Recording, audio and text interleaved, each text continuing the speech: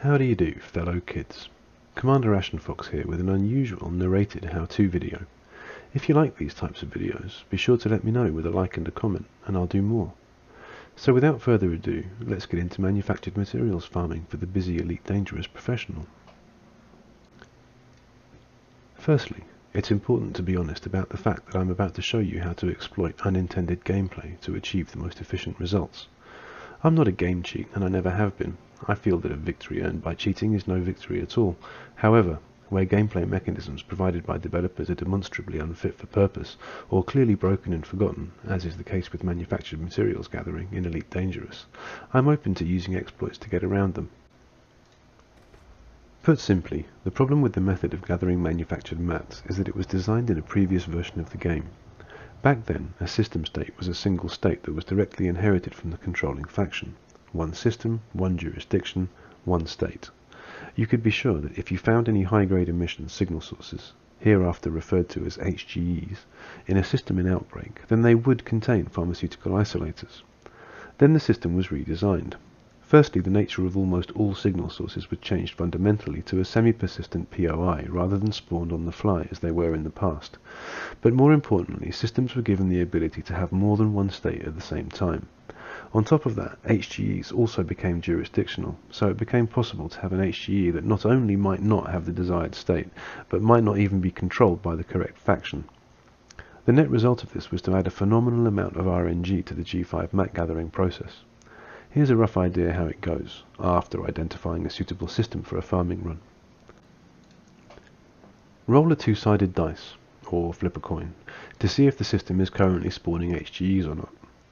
If it is, roll a four-sided dice to determine how many HGEs there are in the system. If it's a high-tech system in Boom, add a 2 to that roll. Roll a three-sided dice to determine how long the timers have left. If you rolled a 1, you don't have enough time to reach them. If you rolled a 2, you have enough time to reach them, but if you rolled a 3, then you have enough time to exploit one or two of them.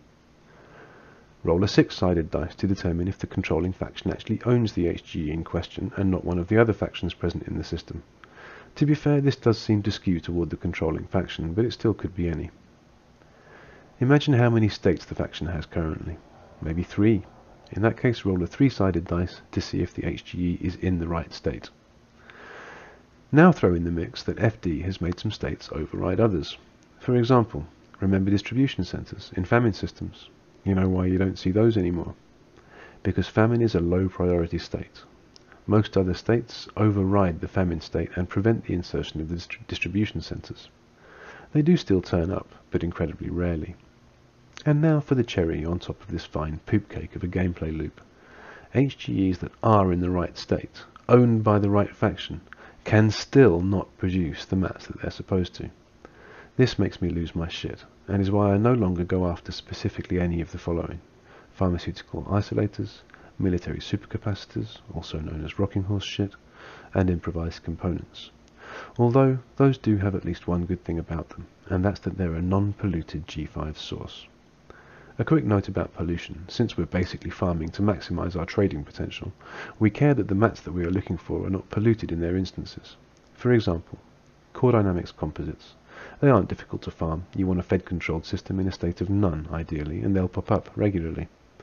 The trouble is, they also share their loot pool with proprietary composites, and in fairly unfavorable ratios as well. There are usually more proprietary composites in such an HGE than there are core dynamics composites. So when farming for trading, it makes sense to try to use materials that don't share their loot pools. So, that leads us to a fair description of what type of HGE we want to use to farm reliably. We want one that has a high priority state. That state should be commonly found. It should spawn a specific G5 material, and no other, that does not share its loot pool. There is only one material that fits this description: Imperial Shielding. Imperial Shielding is found in any Empire-controlled system. Despite several sources stating that Boom is the ideal state to find this material in, the actual best state to find it in is none. This is because while you do find instances of Imperial Shielding in Boom state systems, and you might even find more HGEs in Boom state systems, you might also find proto-heat radiators or proto-radiolic alloys, because they are also Boom state materials. The none state spawns only Imperial Shielding in Imperial systems. Additionally, being a superpower mat, it occasionally overrides other materials, making it also one of the easiest materials to find. And of course, it never shares its loot pool. You will always find only Imperial Shielding and no G4s. Unfortunately, this doesn't work for the other superpowers, as the Federation material Core Dynamics Composites, as we mentioned, aggressively shares its loot pool with proprietary composites. The Alliance are just dirty hippies and lack the technological prowess to spawn mats at all. So, now we have our instructions. We know what to search for. We go to eddb.io and look for high population, high-tech or industrial economies that are empire aligned and in a state of none nearby. Once you identify the place, this is the method.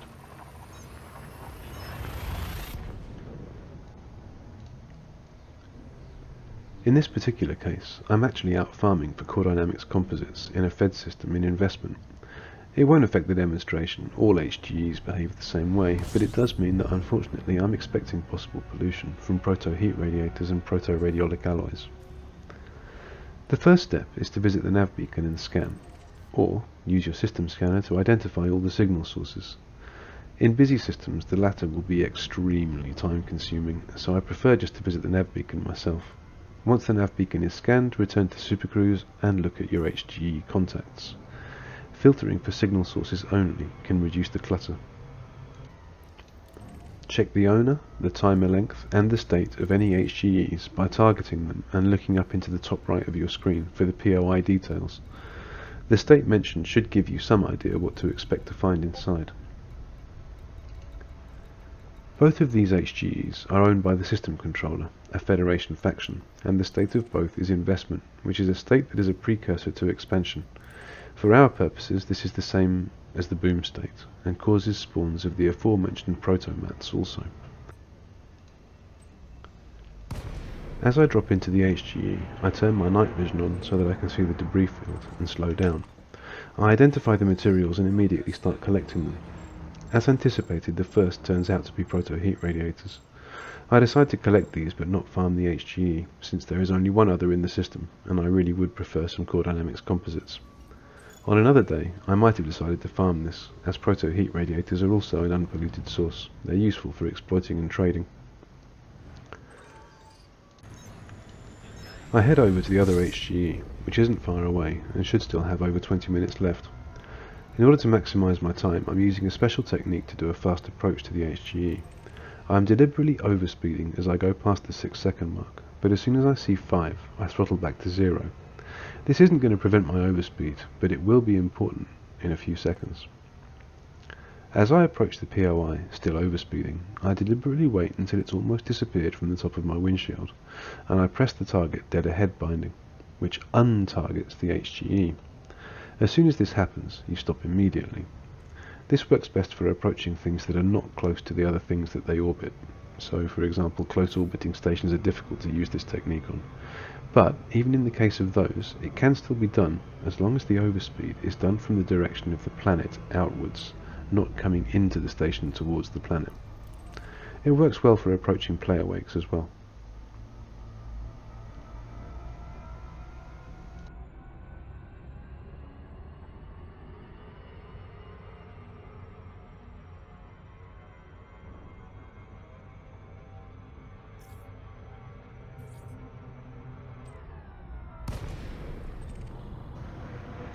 Unfortunately, this HGE also contains proto-heat radiators. Disappointing, but I'm going to farm them anyway as tradables. I'm also hoping that by the time I've spent the 20 minutes farming this HGE, I can return to the nav beacon and see if any more HGEs have spawned. ROS 128 is generally a good source of these.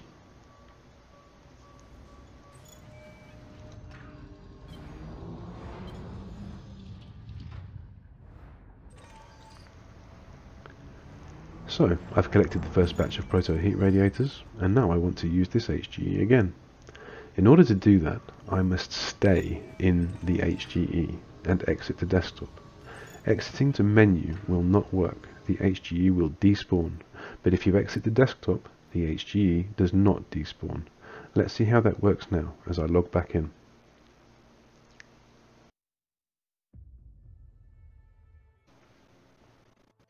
Right, So now I'm back in normal space. I throttle up and engage supercruise. As the countdown starts, I throttle 0. This is important where you fly away very fast. You'll now be in supercruise travelling at minimum speed. Consult the left panel and note that there is an unidentified signal source right behind you. Target it. You can now throttle up and move away, just enough to turn around and re-enter. You can keep doing this as long as the timer is valid. If you don't target the signal source before throttling up, you'll throttle up at a very, very high speed and have to do a full approach again, so make sure you target the HGE first. A couple of final tips. Since the Alliance do not spawn superpower mats, for the intents and purposes of material gathering, you can consider them as independent systems. There doesn't seem to be much rhyme or reason to which systems spawn lots of HGEs, but high-tech systems with high populations definitely seem to be fairly reliable candidates. Use EDDB.io to identify systems with the superpower allegiance you want, which, unless you want core dynamics composites or Imperial shielding, will always be independent or alliance. A high-tech or industrial economy, and the state that spawns the material you want. The manufactured G5s are found in the following states: biotech conductors, mission rewards only. Core dynamics composites come from federal systems in state none. Exquisite focus crystals can be mission rewards or combat drops. Imperial shielding comes from Imperial systems in state none. Improvised components come from independent systems in civil unrest. Diaguandri is a really good system for these. Military grade alloys come from independent systems in war or civil war. Military supercapacitors come from independent systems in war or civil war as well. Pharmaceutical isolators come from independent systems in outbreak. Proto-heat radiators and proto-radiolic alloys come from independent systems in boom, investment or expansion. Remember, the investment and expansion states are just the same as boom. As mentioned, by miles the best farming candidate is Imperial shielding. Military-grade alloys, military supercapacitors and pharmaceutical isolators are rarely worth farming for specifically. They are just so rare due to that RNG noted previously.